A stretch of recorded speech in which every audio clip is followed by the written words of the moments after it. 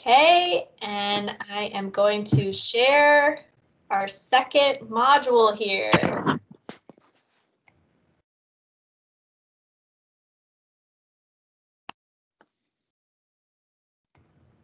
You ready, Paul? You excited? There it is. Okay. All right, let me know again if you can hear the sound when I start playing this video. I forgot last time, even though I gave instructions about how you would be able to hear my sound, I just started drinking tea and doing other stuff. And so I had to remember I'm supposed to be very quiet during these. Okay. Oh, I did not click something. And one person, I can't tell who, they're not muted. And I can hear you moving around. Okay. I'm just building suspense. All right, everybody, get your snacks ready.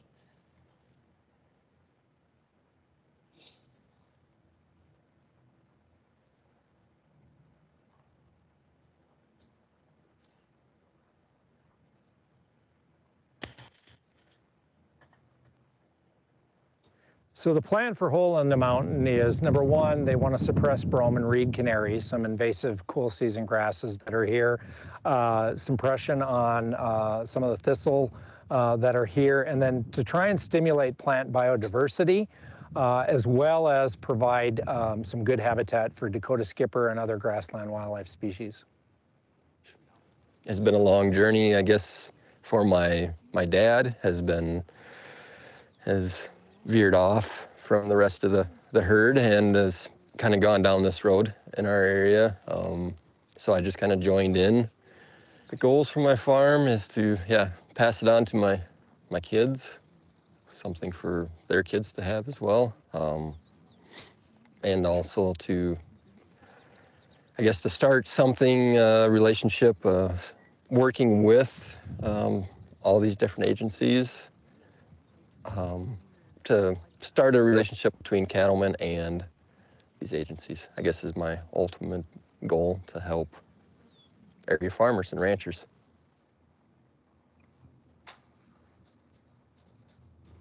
Adaptive management grazing is about fitting the grazing management to your context.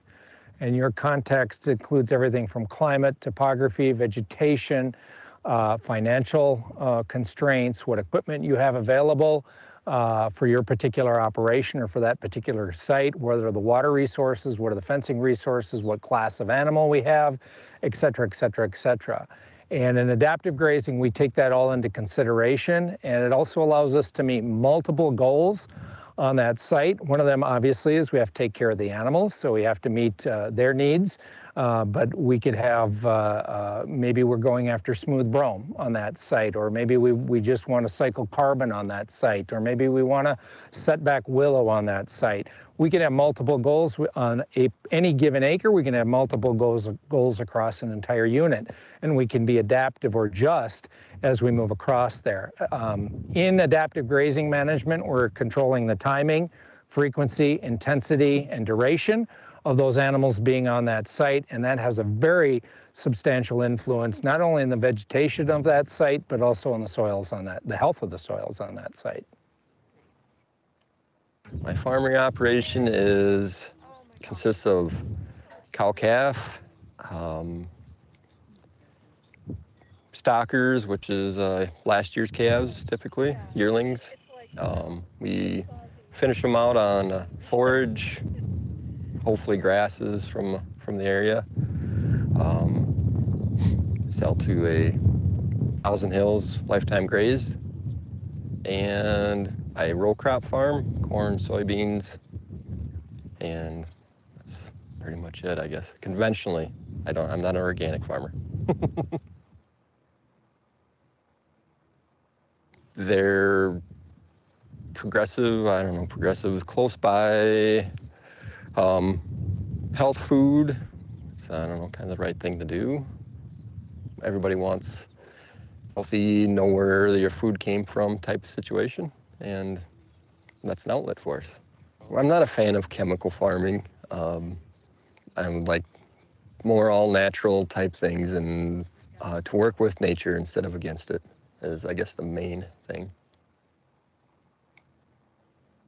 So how do we make this happen? First of all, it's getting a handle on your context, getting a handle on your goals, and making sure we can find something that fits within and find opportunities within those two things in order to do what we can.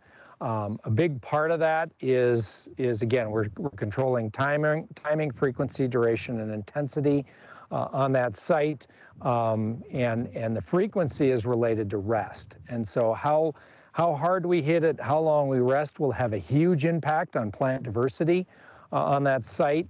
Most of this on the adaptive grazing portion of this, we plan to only be on any given acre or any given parcel of this for less than 2 or 3 days.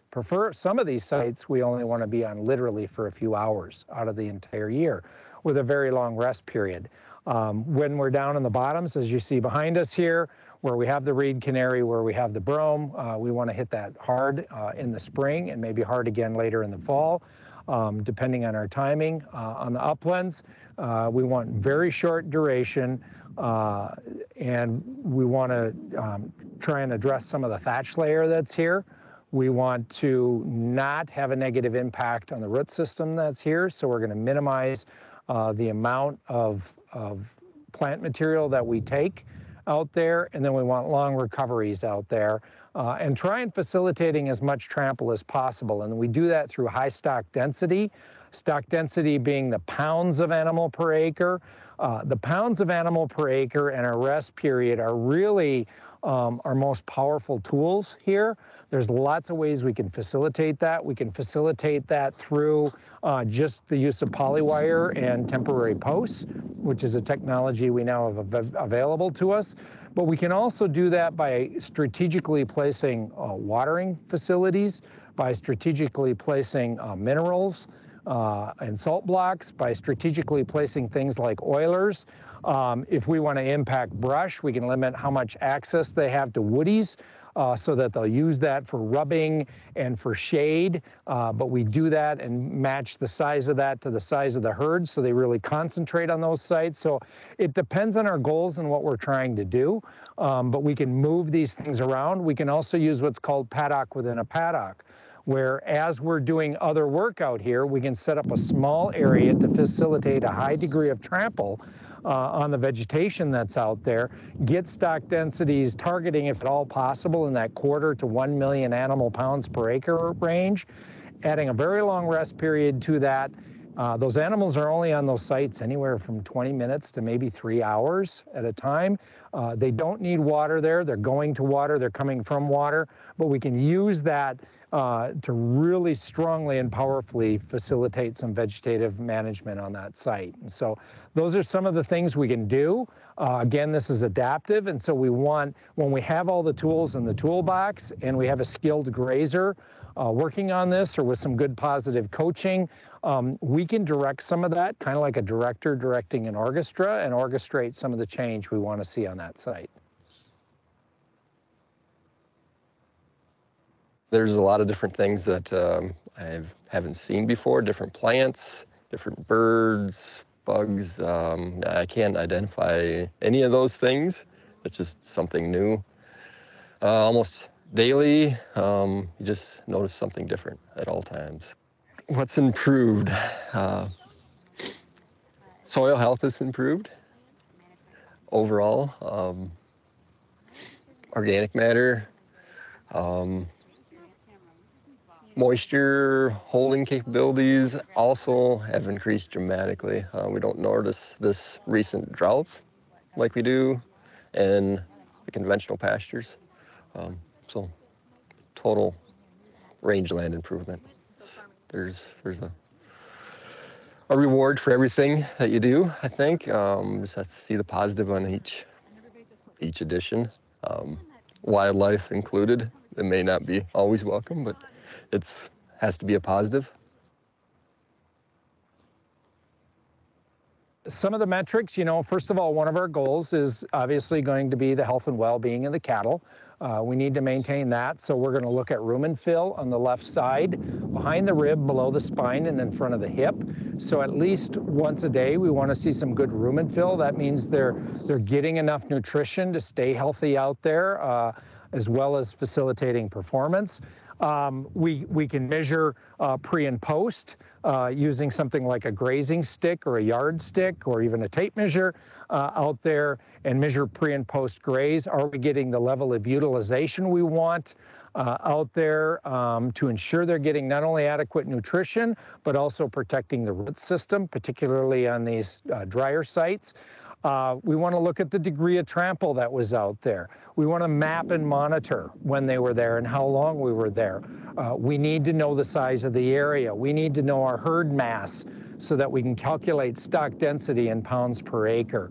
And then we want to monitor that and not only immediately after the graze, but also in the next and coming years. But one of the things we do in adaptive grazing is we don't do it the same all the time. And we find that when we don't do it the same all the time, we get a much more robust response out of the plants. It's kind of like an elite Olympic athlete. You know, the Olympics are on now, so everybody's got the Olympics on the brain, you know, so to speak. But an elite Olympic athlete, doesn't matter what their event is, they don't just train that event. They just don't go through a discus, or they just don't do, you know, the 100-yard dash. They'll do other things. They may be on a rowing machine. They may be a sprinter, but their trainer may put them in a pool. They're adjusting things up, and we need to do that. Our bodies are complex biological systems, just like prairies and grasslands are complex biological systems.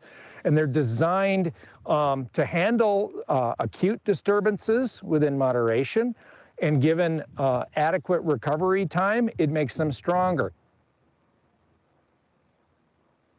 I would love to be able to convert conventional tillable farmland into rangeland, pasture land, and be financially feasible at that. That's my barrier. Also, local landlord knowledge of what you're trying to do.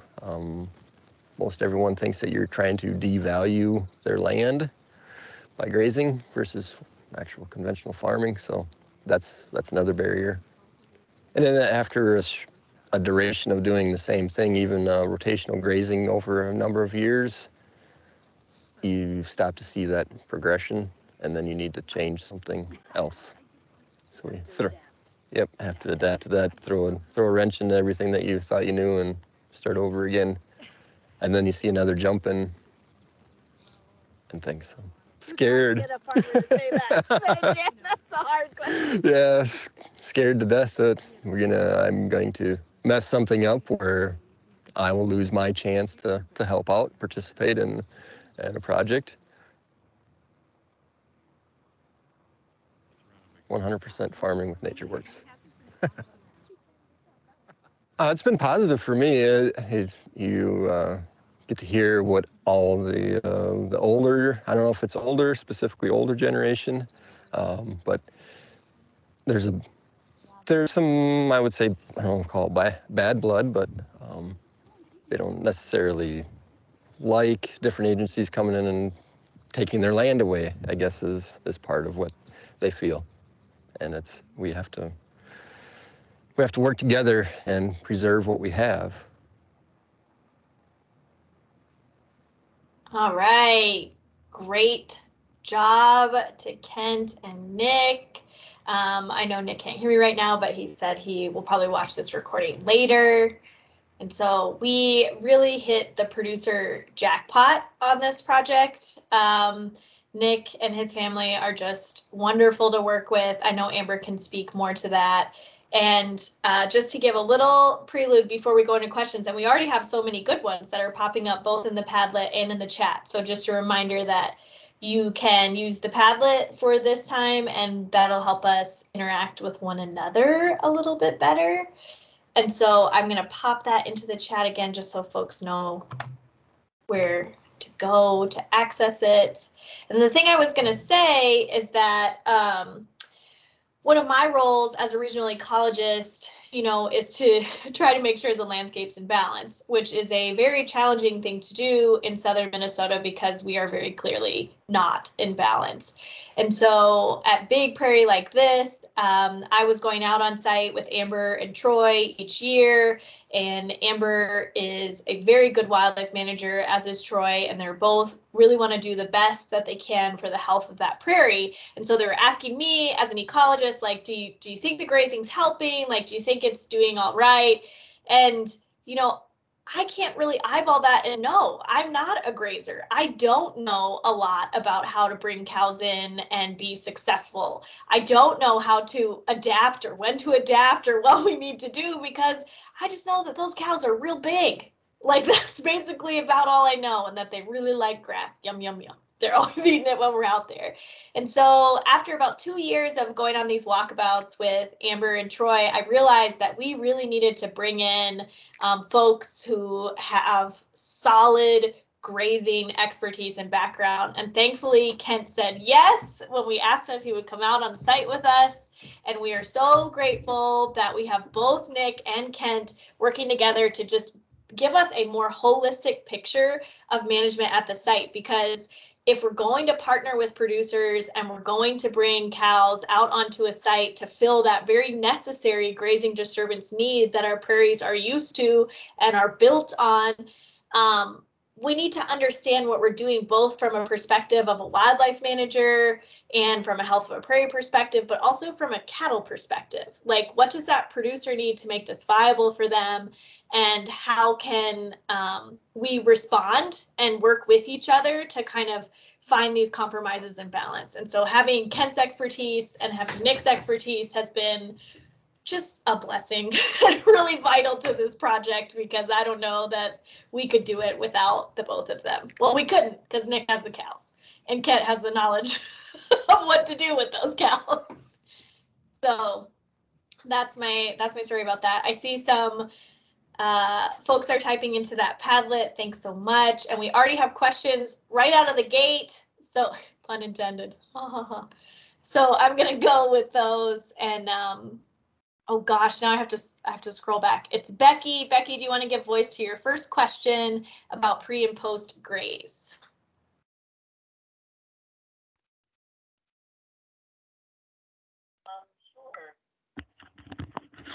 I had to find my mic. Kent was talking about pre and post grazing and the level of utilization, and I wrote down his exact words, but I don't know what that means in lay terms. I mean, what are you measuring in your pre and post grazing? I measure lots of different things pre and post grazing, but what are you measuring in this particular situation? So Becky, I was just giving examples of some of the things you can measure. It depends on your context and what are your goals, what are you trying to accomplish. So you want to build your metrics and monitoring based around your goals. For a cattle producer, for example, it may be the level of utilization you want out there to meet certain performance goals, or maybe you want a certain degree of trample out there. For example, on some sites, some people would like to see no more utilization than, say, 50% of the above ground biomass in order to protect the root system. And so you'd want to have an idea of what it was like before you went out there and after you went out there to see if you're within that goal. Did you put too many animals on too small of an area, or did you not put enough on too big of an area? And then you can adjust accordingly. One of the beauties of adaptive grazing is we can adapt every day. We can change every day based on our monitoring, and monitoring and observation is absolutely key to making adaptive grazing work. So you got to decide what you want to accomplish out there. What are you going to use to measure or monitor that? And then are you meeting those objectives, those goals, or do we need to adjust? Does that help? Yeah, I wasn't looking as broad brush as you just described. I was wondering specific to that site, but you also helped there. But if you could give specific to there, that would also be very interesting. I think we're gonna, or Megan, we're gonna hit some of that when Dustin gets on. Is that correct? Should I spend much time on that? You can answer it a little bit, and then Dustin will elaborate when he gets to the plots. I know we're funneling questions, but it's just because of how the modules are set up. Yeah. So one of the things, we do want to protect that root system out there, that biomass. I had asked Amber and others, you know, to identify. We were trying to identify even areas we wanted very high impact on, such if it was a brushy area or a thistle patch or whatever that we could do. And this jumps into almost another question on leaving animals out there for a short period of time, but directing management that way, and then knowing what we're doing, you know, knowing how big of an area we're putting out there, what's our mass of animal, excuse me, that we're putting out there, and then are we reaching our goals, or do we need to adjust? Do we need to do something different next time, or do we think we got it? It's mostly just creating a feedback mechanism or a feedback loop. Some people use what's called the OODA loop, where you basically observe, orient, execute, and then just assess what you were doing and make adjustments on the fly. And that's really what adaptive grazing is. I think so many times we want to be overly prescriptive and provide a very tight recipe. There's more art than this. Yes, there is science, but like most of our resource management, you know, we talk about the art and science piece. That's very true here in adaptive grazing, and we have to have an active manager, set of managers out there observing what's going on. Are we meeting, asking the question, are we meeting our goals, and do we need to adjust next time we go through? You're not going to get it always right the first time. None of us do. But the beauty of a natural system, especially when we build rest into it, and that's part of the management plan, is we can come back and do a better job next time or adjust for next time. And Becky, if you want to go ahead and ask your second question too, because I know other people had that same question, and I think Amanda also had a similar question that's on the Padlet here. And just a reminder to folks, the way that you access this is down here in this right corner, and then you just hit the plus sign and add your question into the Padlet. You can also use the chat too, but sometimes the Padlet's fun. Well, Megan, it allows me to see other questions popping up related to the question at hand. So I'm going to jump into one right now. You know, Tim brought up the grazing stick. That is one metric. You can use either rising or falling plate meters. There are some more expensive electronic devices. You know, we want to fit the monitoring to the context. You know, how deep do we want to dive? And we've got Dustin and others doing way more intensive monitoring out there than most grazers are going to do, just because time, money, labor, and so on, and that's fabulous for us to gather that information here. Most grazers start to develop an eye with time on assessing, are they accomplishing what they're doing. Some may be more interested in looking at soil stuff too, whether that's simply a shovel test or going through things like a PLFA or a Haney assessment on the soils. Again, it just depends. I know it sounds broad, but it totally depends on your context and your goals and fitting the tools to the situation.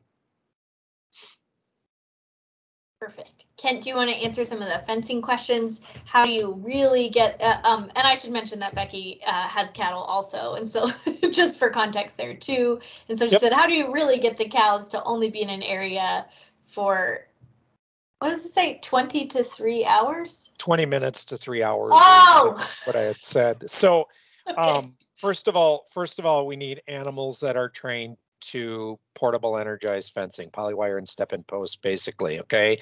And it only takes a couple days for them to figure this out. They need to know and respect what polywire and step-in posts are before they enter the pasture. And then once they get the hang of the moves and where we're going, and they build a trust relationship with you and you with them, you can pretty much take these things just about anywhere. It's pretty astonishing. We can formulate, and I wish I had the ability to do graphics here, but we can set up a paddock within a paddock on a very small scale. These animals are used to being moved. Most of them, you can train them to come to a call or a signal of some sort. Most of these animals figure out that when you show up with the side by or the four-wheeler or whatever, the pickup, they're going to get moved, and so they're lined up ready to go. And it doesn't take many days to do this, but we can set up a paddock within a paddock. These are pre-identified areas that we want to facilitate a higher degree of management with much higher stock density. And we're going to have a list of these as a manager that we're going to prioritize, say, this time of year, going into the grazing season. Are we going to get them all? No. Think of your prescribed burn plan list for the year. Do you ever get them all done? Nope. You know, you do the best you can where you're at with what you got, you know. And so you have these identified. As you're going by them, you set these things up. Most managers are out there moving water, moving mineral, moving fence. We can set up a paddock within a paddock. Go do those other things, 1, 2, 3, all those other things. Go back and drop that wire and let them into a bigger paddock for the rest of the day. So it's not as difficult as it seems. We're not going to do this on every acre every day all the time. This is on predetermined acres. We're not going to accomplish every goal in 1 year going over this ground. So certain things have to be met. We have to have enough vegetation to trample if that's what we're after, or if we're going to hit a willow patch or an aspen patch or whatever. You know, we want to hit that at the right time to do the best, have the greatest amount of impact when we're going by. We always want more on our list than we think we're going to accomplish, so we've got options. When we do it and we feel we accomplish our goal, we check that box off. Next year, other ones, other sites rise to the priority list. But we can do this once these animals are trained. We can get 1 million animal pounds per acre. I work with a dairy grazer in central Minnesota. He's frequently doing this over 1 million to 1.3 million animal pounds per acre. Oftentimes they're only in there for 30 minutes. And then he drops that wire that defines that paddock within a paddock, and then they get the rest of what they need for either that grazing period or that day. So it's very, very effective, and it's one we're more than happy to train people to do. And I'm going to add some context to that from the producer who, is not here, but we asked him some questions that we thought you might ask, and this kind of funnels into it. So I'm going to read his response because what he wrote, he's excellent to work with. And so I'm not going to do it in his voice. I'm just going to read it regular. So one of the questions we asked him is, how do you know when to adapt and when to move animals? And so this sort of gets at your question, Becky, of how are you moving these cows around? And he said, that answer seems like always. The entire operation is moving. Grass growth varies daily. Cattle gain and continuous increase in forage demand, soils, forage type, cool season, warm season grasses. We watch cattle rumen fill and manure consistency. We're looking for something that looks a little bit like pumpkin pie. Thanks, Nick, for ruining pumpkin pie for me forever. Some decisions will differ on the class of cattle. Kent can probably elaborate on this. The main thing I see as most important is getting different sources of information from as many different resources as possible.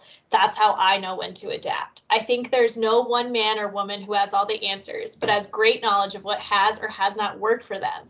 YouTube, podcasts, numerous books, grazing seminars, all have great information. RMC/Ranching for Profit School was a great experience for myself, but as with many things, there's no silver bullet, one size fits all plan. One recurring thought of mine, and I'm sure I've mentioned, is I'm unsure of the benefit of burning prairie. This is my opinion and not based on anything other than that I see the burn patch as a waste of good nutrients that if handled/grazed/trampled would have better results than a burn.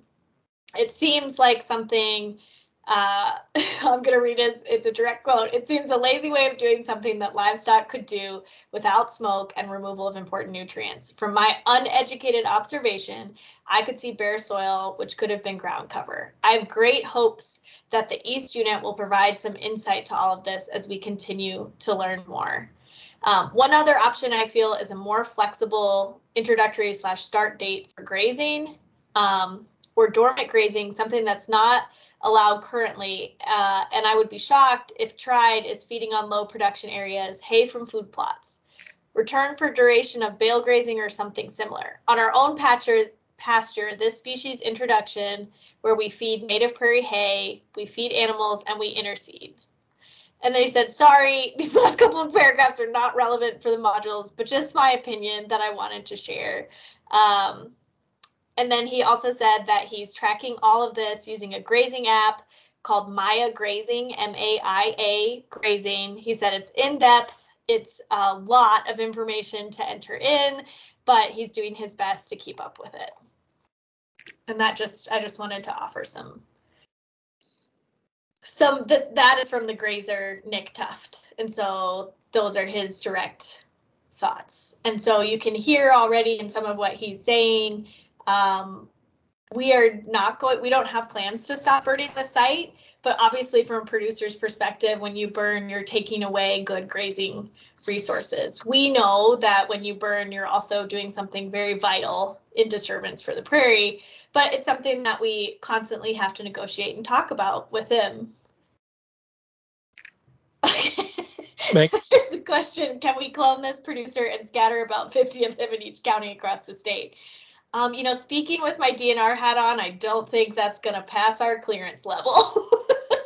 Well, Megan, that's part of what my motive for being involved with this project is that we can use this example and others that are being done in Minnesota and other areas to use it for training both resource professionals and cattle people, livestock people, and saying, look, there's opportunity here. We can help you train. We can help you with the management. We've got examples to go to. And the beauty, as we're going to see here in a little bit, is we're collecting a ton of really good data here through Dustin and others. And that's just going to reinforce all this. So we foresee in the future using this to train more operators. I just want to quick chime in on Nick's comment about watching all the forage go up in smoke as he kind of commented too. But the reason patch burn grazing was picked out here was because I didn't know if they were going to have the availability of a producer as close by as what Nick was to be out there and move cattle as frequently as what we really wanted to impact the prairie. So patch burn grazing, the patch burn was going to drive those cattle movements, and that was the original intent of it. So I'm glad we got Nick on board and he's willing to just jump in and do pretty much anything we throw at him. He's been great to work with. So maybe we could go away from the patch burn. I think burning is still very relevant on the prairie. It's that extra that the prairie needs besides just grazing. It was out there before even the Europeans settled here. So I think we still need it in the toolbox. I agree. I don't get a vote, but I agree. Okay, I'm going to go to Lisa's question. Lisa, do you want to give voice to your question about how does early season grazing impact early season forbs? I'm going to stop reading the question so you can read it. Oh, I'd have to scroll, but basically, yeah, when we've been doing pollinator monitoring, not surprisingly, early season resources, forb resources are greatly reduced, not just on Hole in the Mountain, but, most of our sites. And was definitely seemed to be further impacted during the drought this year. So then I'm wondering about,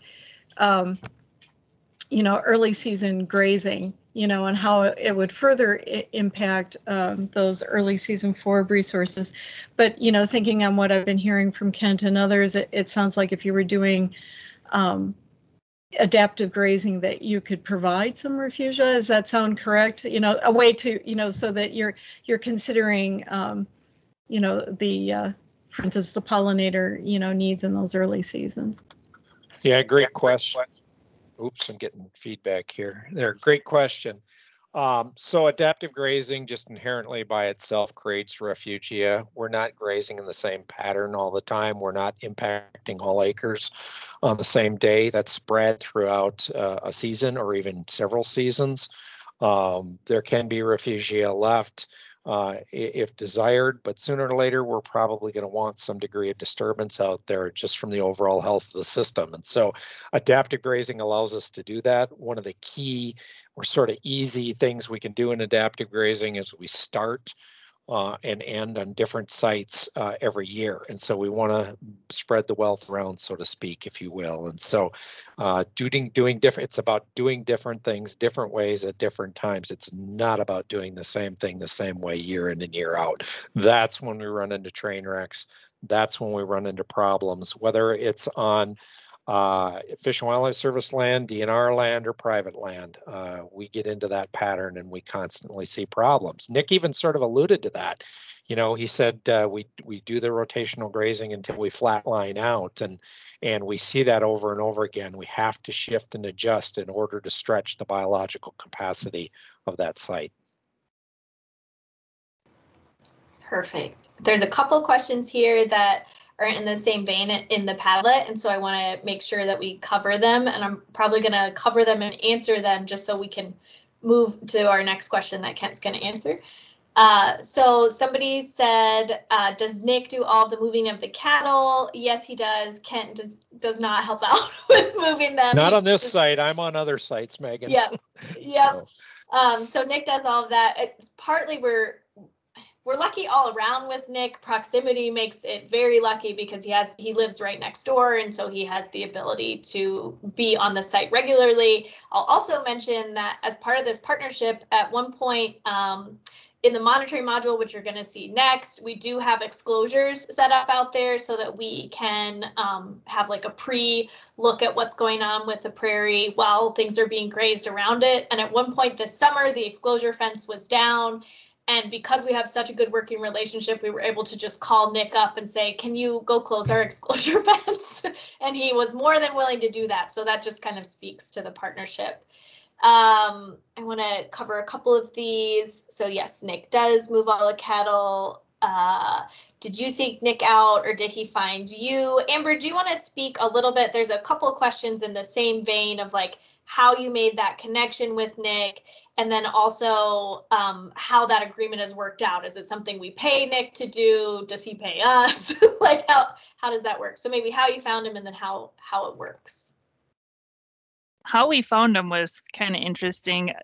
It was just by chance, I guess, just word of mouth. People come out and contact the DNR. Hey, I want to graze this site, or hey, I hear you're looking to do some grazing, or even this one being right along 75. They seen all the fence go up and it started light bulbs starting going off. So we started getting lots of phone calls in our office. So I just formulated a list, and from that list, a questionnaire was developed, sent out, and based on the responses I got back, I had like a little I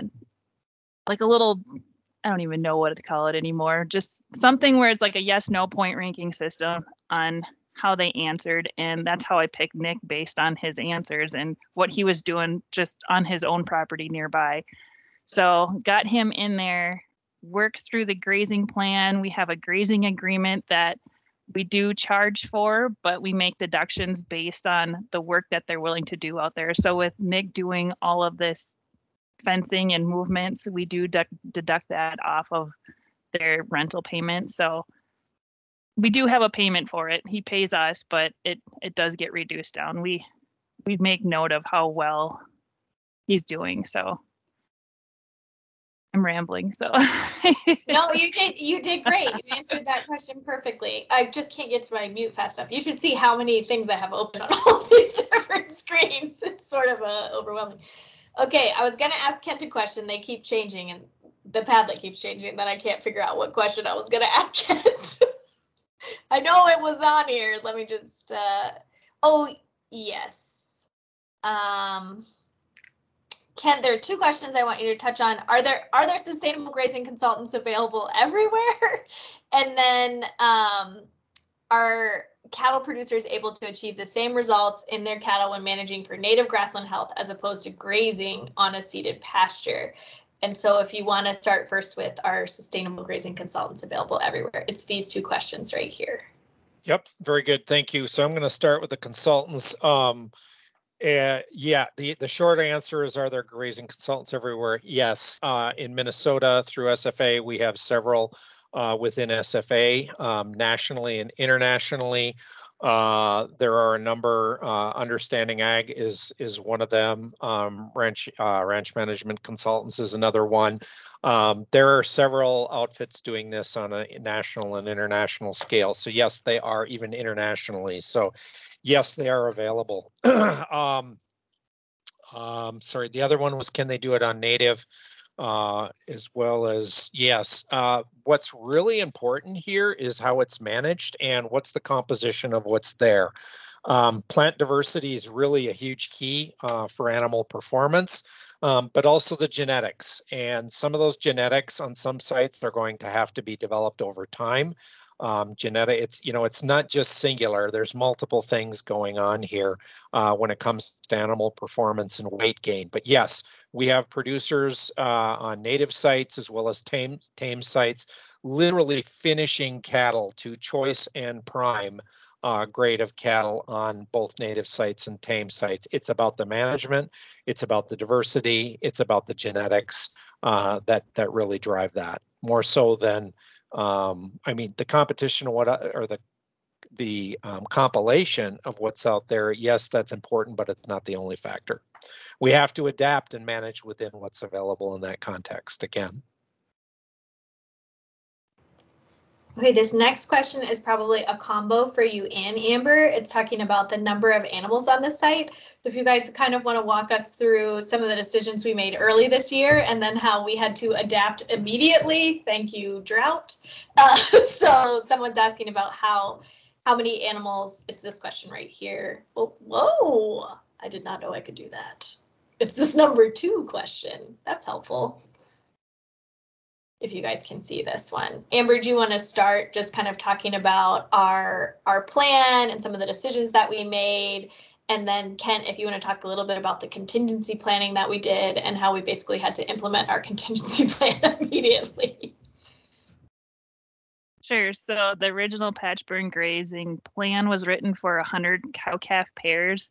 And I say rough number because you're going to throw a bull in there a couple times, like later in the season, or a couple of bulls. So that's kind of written in there. That gives us the rough number.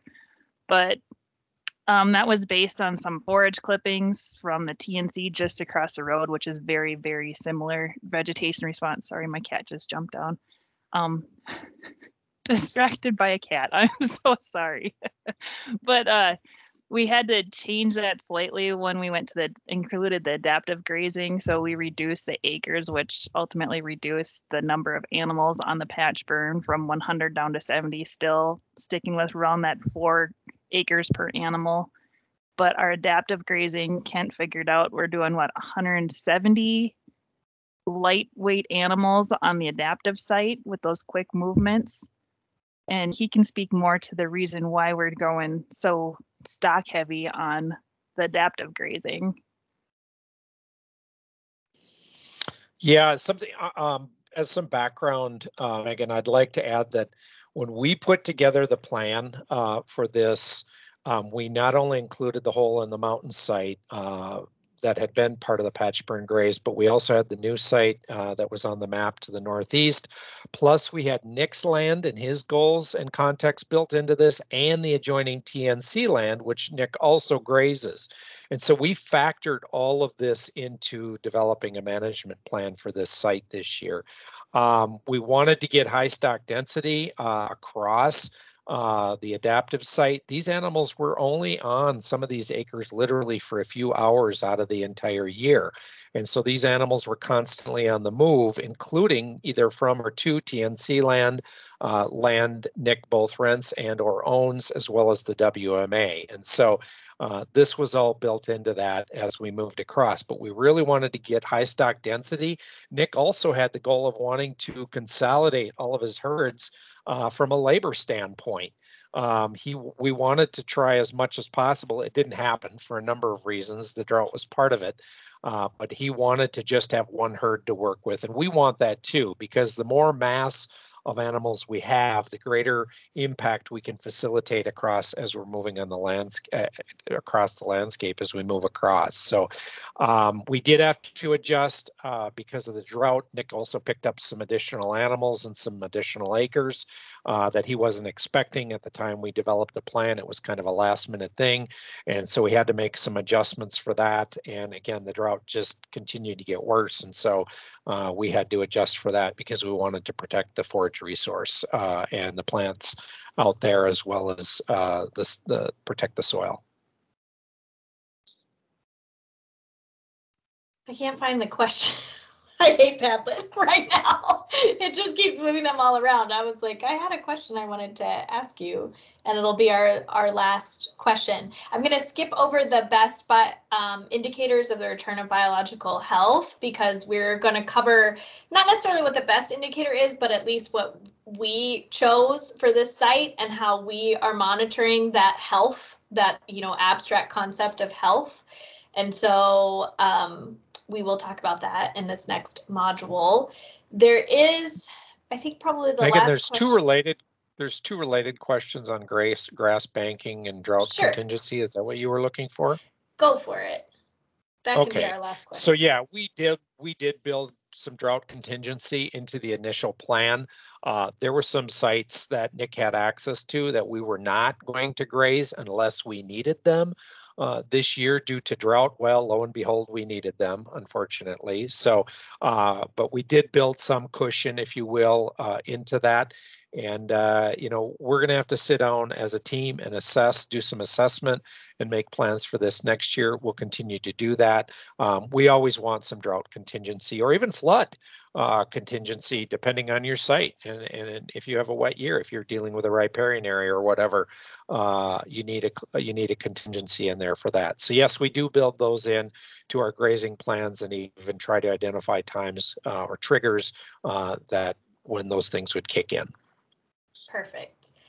And we are out of time, but I'm going to leave us with this last quote from Nick. And then Kent and Amber, if you want to access the Padlet during this next module and respond to some of these questions that maybe we didn't get a chance to cover, this is the one I was looking for.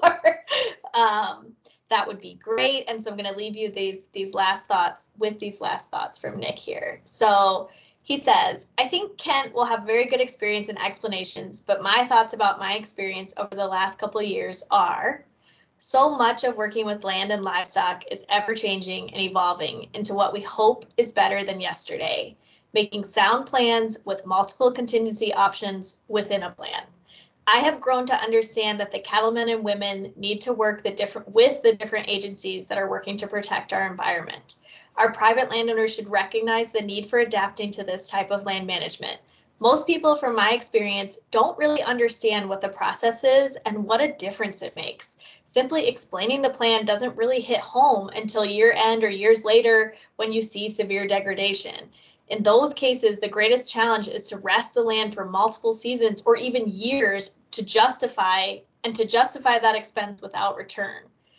Land management of any kind is a long-term investment, even as a renter and tenant. The reward for this is seen during droughts and heavy rain events. My cattle are grazing pasture today, and many neighbors have been feeding substitutes all summer and through the fall. I have seen areas that have erosion problems in pasture, and with proper management, erosion should virtually be non-existent. So those are the last thoughts I'm going to leave you with here for that. We are on a break until 10 o'clock. Get some more snacks, get hydrated. I will copy these into the chat for you, Lisa, and then we'll come back and watch some more videos and have some more great conversation. Thanks so much to Kent and Amber and Nick, who I know can't hear this. Thank you, but we're really lucky that you guys are part of the team.